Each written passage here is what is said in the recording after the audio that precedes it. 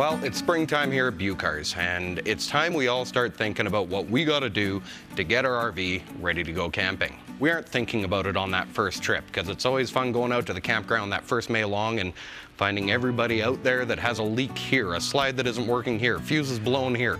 Let's check all that before we get to the campground. Some of the highest priorities we want to do and look after anything where there could be water infiltration into the RV, especially after all the snow melts off the roof.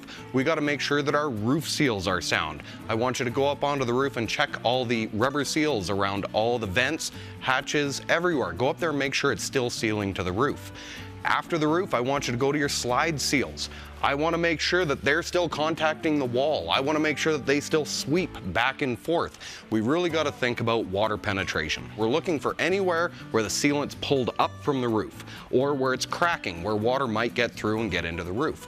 On the sides, what we're looking for is a seal that possibly might be sticking out a little bit, or it's not trailing fully. Or on the D seal, it's pulled away from the wall. I want to go around here and I want you to condition this. You can get special rubber products just to make sure that that stays supple, because they do tend to dry out over the winter.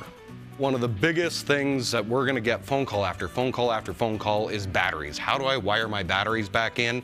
And please refer to our YouTube page. We've got videos showing you how to put your batteries back in your RV so your lights actually work. If you have any more questions, or if you get into trouble, or if you do find your slide seal is cracked or not following, give us a phone call. We stock most of the stuff. We can make the problem go away and guide you on how to repair it.